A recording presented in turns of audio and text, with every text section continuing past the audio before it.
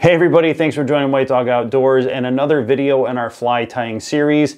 Today we're going to be doing one a little bit different. This is going to be our first soft hackle that we've done on the channel, and there's a bunch of reasons why we're finally doing the soft hackle. And number one is it's just a great fly. It creates a lot of movement in the water and it's just a great fly. Number two, we've had a lot of people asking us to do a soft hackle so that they can see how we tie soft hackles.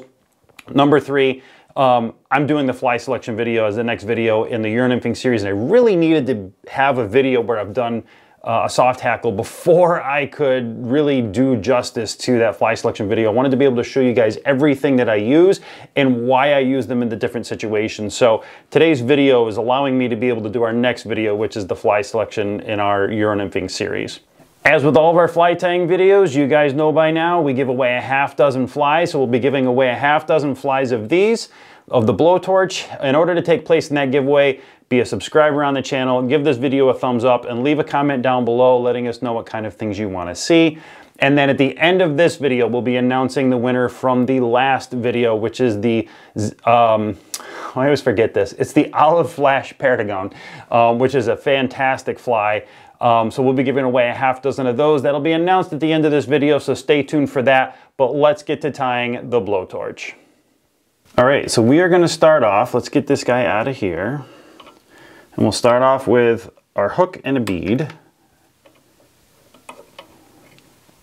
All right, so we're using a hook that we've used a lot. This is, you basically just use a standard jig hook. This is a 60-degree barbless jig hook. This one's made by Sabre, but you know, any brand really will do. This is a size 14. I'm gonna tie this in a 14. I'll tie it in a 16 usually to a 14, maybe a 12. But you know, the standard size nymph hook basically. All right, and for the bead, you know, for the weight on the fly, it's basically gonna be a tungsten bead. This is a 3.3 millimeter tungsten bead. It's a slotted tungsten bead. This one's unfinished. You can also use black nickel. It's basically the same. If you wanted a little more color, you could use different ones. Some of them I tie with like a rainbow bead on them. Those are kind of cool. But this is a 3.3 millimeter. This basically equivalates to a 1/8 inch bead as well. So if 3.3 mil or 1/8, the base basically the same. Okay, so that's what we're starting with today. Rotate you so you get sit in here, right? There we go. We want that bead rotated so the slot is allowing us to sit down onto the eye of the hook better. We are going to start with a few lead wraps. This is going to be a 0.015 lead wire. I'm going to wrap a few on here just to give it a little extra weight. You know, if you want to tie these heavier and lighter, this is how you do it. You change the size of the beads and you change how much lead or the size of the lead you put on. This is going to be a decently heavy one. If I wanted to go heavier, I could go up in size a little bit. Probably not too much more than this, but I could also put heavier lead on there. But I'm just going to be starting with the 0.015. I'm going to do about 8 or 9 wraps. 4, 5, 6, 7, 8, 9. Pull that off. And we're going to slide that up into the slot of the tungsten bead. Where did you go, buddy? Let's get you up in there. There we go. Okay, and I'm going to start putting... You started to slide down on me. Don't slide down on me. All right, so I'm going to start a little bit of thread behind this. This light lead is a little tricky sometimes, so I'm going to start behind it and then I'm going to go on top of it and just kind of wrap it in here. And that's going to basically allow me to yank it out of there a little bit more cleanly without creating that little last piece coming off. All right, so we are going to clip out our tag end. The first thing we're going to do is we're going to tie in that bright tailing material. So there's a material called Glow Bright. This is what we're going to use today. It's just this orange material that we're going to double up, actually more than double up, and it's going to give us that nice little bright tail. I just had a whole bunch fall off here. So the way we're going to do this, it's, you know, I like to cut things long and then keep reusing. The way that we're going to double this up, it's not going to really allow us to do that. So I'm going to cut off probably a little more than 2, maybe 3 inches of the Glow Bright. And I've just basically got a little piece here. And what I'm going to do is I'm just going to double it back. I'm going to try to line the tips up just so I can double it again. So I'm going to basically make 4 of these. So I got a nice little loop here. I've basically, the ends are met. I'm just going to try to fold this over one more time and try to pinch that in. I had one fall out. We'll get it. We'll get it. All right, so I basically have a double loop of it here. I'm just gonna pinch that in and make sure it goes past the bend of the hook. We're gonna cut it off at the bend of the hook. We're just gonna do a little pinch, wrap, and pull that in and get that in nice and tight. I'm gonna bring it back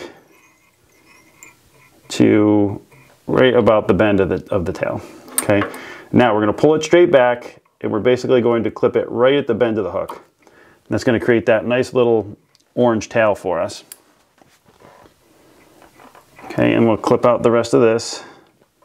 It's a little short. I do it, just tie it short just because I don't want to waste material.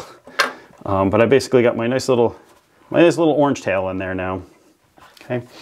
And actually, I didn't mention the thread. Let's talk about the thread. I meant to talk about that before, but this is basically it's a fluorescent orange UTC. It's ultra thread. This is the 70 denier. We're gonna start and end with color, so I'm just going to use that bright orange thread throughout this entire fly. All right, we're going to bring it back up just to the base of that lead again. And the next thing we're going to tie in is going to be a ribbing material. You can use all sorts of different ribbing materials. I often use this sulky stuff. It's sulky. It's just a really thin, translucent, pearly kind of finish material. So I use that on a bunch. You can use Vivus, but this is a little bit thick. If you use Vivus, I would use it in a small. Probably a small for that. What I'm doing right now is I'm actually using a little bit of Paragon body just because I really kind of like it. It's going to go well with the dubbing that we're going to use. We're going to use an ice dub in Peacock. So I'm going to use a little piece of this to tie in my ribbing. All right, so we're just going to hold that in. We're going to catch it in with our thread. And we're going to bring it back. All right, one more forward because I'm going to put on some dubbing and I want to be able to move forward with it. So now we're going to be putting on the body. I'm using, the one thing about this fly is you can definitely change it up. A lot of people, I mean, this technically, it uses like an ice dub, a Peacock ice dub. This is a hairline. There's also, I think it's like Spectra who makes another one. This one's a little coarse. It's a little hard to work with, and so I probably should experiment and see if I can find something a little finer. It does look really, really great. It's just kind of hard to spin. But that's the next part that we're gonna do is the dubbing body here. So let's pull out a little bit here. And I pulled out a ton. I'm not gonna use this. I'm not gonna use all of this at all, okay? We're gonna start by I wet my fingers, and I start taking just a few pieces out, and I'm gonna twist it as tight as I can. And like I said, this dubbing is a little tricky to use. And so, as much ends up on the floor or in my lap usually as ends up on the fly. But the trick is just spin it nice and tight and keep it nice and tight. I'll see if I can get a nice little bit on here.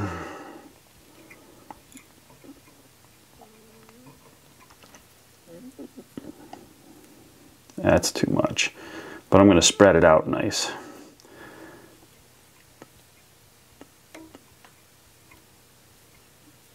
Okay, just do a tiny bit more. So I've maybe created, it's probably 2.5 inches.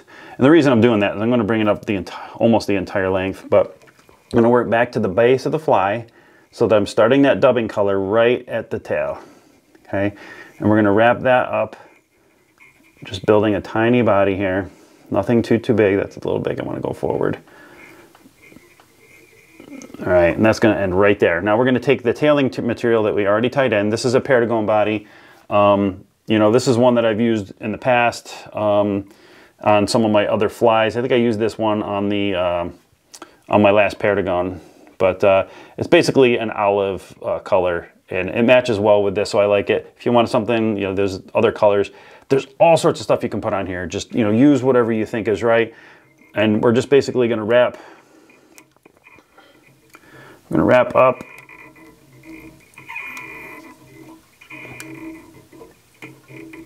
Right toward the top. We're going to lock that in with a turn or two, and we're going to cut that out. Okay, I have a fairly smooth body. I can trim this out a little bit because we're not going to use the dubbing for legs like we do in other in other videos. The dubbing is really going to be just the body. And that's what this coarser material is a little bit harder to work with that, but that's still a decent body. Okay, now comes the tricky part. Now we want to make a soft hackle, so we want to use, these are basically CDC feathers. And so like here's a little CDC feather. I'm actually using an olive one. This is a dark olive. And you can use a dark olive, you can use various colors. I use dun a lot too. I think a lot of people use dun for their feathers, which is just basically a kind of like a grayish material color. Okay, so I'm not going to use dun in this case. I'm going to be using that olive color. And there's two different ways you can put this on. There's an easier method, but it might not be as nice. So I'm not going to use this method, but I'll kind of tell you what it is. So I've stripped one side of this feather off. You can see it's pretty well down to the quill in this. I would tie it in by the tip, and then I would wrap it so that my fibers are sticking up. And as I wrap it, I'm going to keep sweeping it back, and I'm going to do maybe probably two and a half, 3 wraps at most. You don't want a ton, but then when it's done, you're going to tie it off. The problem with that is these quills get thick as you get down toward the bottom. You see how thick that is? So as soon as I get in there, I'm going to be building some body that I don't really want there. And so instead, I'm going to do a different method that involves a dubbing loop. This is certainly a trickier way of doing it, but I think at the end it creates a nice fly. So I am gonna tie it with the dubbing loop. So in order to tie a dubbing loop, I'm first gonna pull out some thread. I probably have, what, 6, maybe a little bit more, maybe 7 inches of thread. I'm gonna put my finger in the middle, and put my left finger in the middle because I'm right-handed, and I'm gonna bring it up here, and I'm gonna go 1, 2, and then I'm gonna go around my dubbing loop, and then around, and the reason I do that is I've now closed off the bottom of this dubbing loop. Okay, before it was one on either side of the hook, and so when you put stuff in there, it's not going to stay. Now it's going to stay. Okay, there are different tools that you can use when it comes to these dubbing loops. You can use one of these guys that hooks in there and it has a weight, and then you spin it. I am honestly using one that's a little more advanced.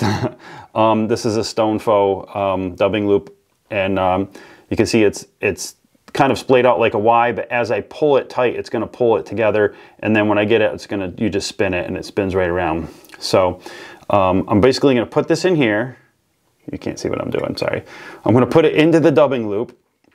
All right, and so I don't know if you guys can see if it's in focus or not. That's not bad. I've got it nice and loose now, so you can see how open it is, but as I pull it, it's going to tighten that dubbing loop up, and that's what's going to capture my material as I do this. I'm going to spin this around, try to get you out of the way just for a minute. Okay, we're going to leave this nice and loose for now. Okay, I am going to add a little bit of dubbing onto this. It's going to help hold those CDC fibers a little bit more as they twist into the thread. I'm going to, again, wet my hands. I'm going to take just one part of this dubbing loop, just one thread. I'm going to put just a little bit of dubbing on it. See if you can see I got just a little bit of dubbing. Get my shirt out of the way so you can see it. Okay, what we're going to do is we're going to try to get our fibers from our feather in that same area. Okay, so when you're doing a dubbing loop, you have your feather and then you use a little clip. The little clip is going to grab your fibers. You're going to cut along here, and then we're going to insert the fibers into the dubbing loop. So I'm going to make sure I get the right material into the dubbing loop, and I don't need a ton. I don't need 100 fibers here. I'm going to take a section from my hand, basically up, what is that, a ½ inch, maybe 3/4 of an inch. I'm going to try to capture those in my clip. Get in there. Okay, just like that. And then I'm going to cut along the feather. I'm not going at a very good angle. Okay. This is the super tricky part. So I want to make sure I get these fibers that are in here into my dubbing loop. I want to go nice and loose. I want to get them in here, and then I want to pull on my device here, and it's going to start pulling them tight, and then I got to let go. Okay, once I let go, you cannot release tension on this or your fibers are going to go everywhere. Now I start spinning it, and it's going to start locking those fibers in. The longer loop I have, the harder it is to lock them in. I'm going to wrap it pretty good. Okay, now this device is pretty nice because I can just, I pull down and it's going to create a little 90 degrees, so I can just start wrapping. I'm going to get you out of the way now. I just swung a little thing out of there to keep my thread out of the way. Now as we're doing this, we're going to catch up till we get to the actual fibers. I'm going to go from back toward the front of the hook, and I'm just going to pull these fibers back, okay, as we go along. Keep pulling them back. I don't have too many fibers in here, but again, we don't need it really crowded. Sparse is good. So we'll pull these back and just try to get them to lay down. All right, we're basically there.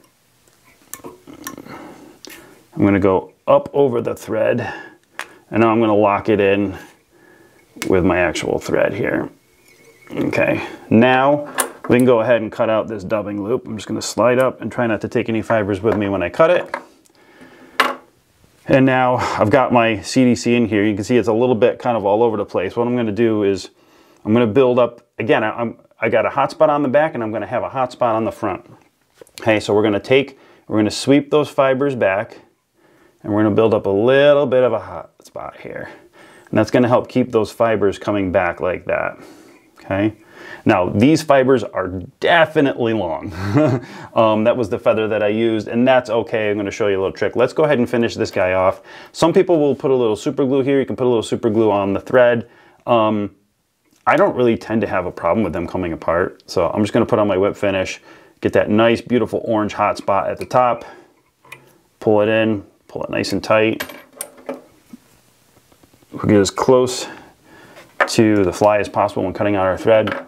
And now that's a pretty good fly, but you can see just how long some of those fibers are, right? They're pretty long. So what I'm going to do is I'm just going to pinch back. I'm going to sweep them back, and I'm just going to kind of try to break them off with my hand here. And if I want to, I can actually use the scissors as well. But you see how that shortened them up quite a bit. Okay. Now when these things get in the water, they're going to move a lot, and that's the whole point. You want them moving like in the water. I could go probably a little bit shorter on them. Let me try that. I'm just going to sweep them back a little bit and just clip them just a little bit more. Yeah, but that is the blowtorch soft hackle, and it's just a way of doing the hackle with those CDC fibers. They're really great materials. They're interesting to work with for sure. It's a little bit tricky using the dubbing loop, so not everybody will get that the first time for sure. It takes a little bit of practice. I've been practicing honestly, but you're going to need some of these clips. You'll need some sort of tool to be able to spin that dubbing loop. You know, either one of these Stonefos that are really awesome, or something just more basic. There's 100 different types of these things out there.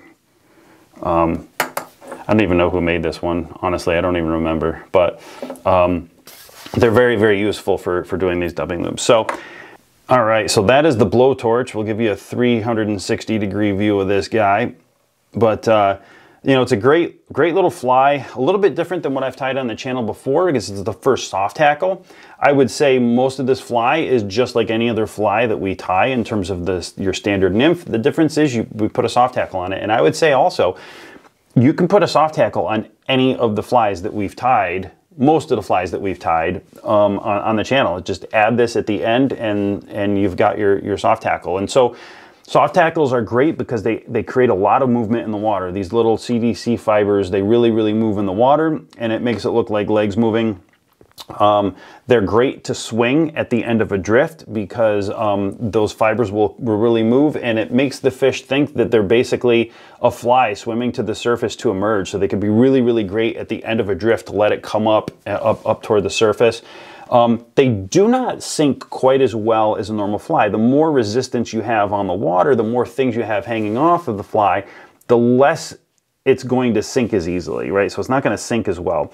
So you could tie it with a bigger bead. You can tie it with more lead if you really wanted to get them down, or you could just put a heavier point fly and make this your dropper fly. That would be really, really great. I think they're really good for low water conditions, clear water conditions. You make them a little bit lighter. They won't sink as much, and you don't want them to sink as much in those cases. So maybe like summer kind of conditions where you maybe have lower water and the fish are looking up more for some of those flies, can be really, really great for that. So and it's got a nice hot spot on either side, so it is a fly that's easily seen. And as I mentioned, you can put different beads on it to make it seen more easily. So you could use it as a dropper in, like, say, pocket water. Anytime you need something to be able to be seen more. They do catch a lot of fish. So anyway, this is the blowtorch. Hopefully you guys liked it. Add it to your fly box. Catch some fish. Send me some pictures. Love to see that. But why don't we get to the drawing for the last fly tying video? We're going to give away a half dozen of the olive flash perdigons. All right, so let's do the giveaway for the olive flash perdigon. We had 149 participants in this giveaway, and thank you everybody for the support and for all the great comments and for hanging out and tying flies with us. So let's see who our winner is. And the winner of the olive flash perdigon is Joe Cruz. Oh man, you're like a big fan of the channel. You'll love this.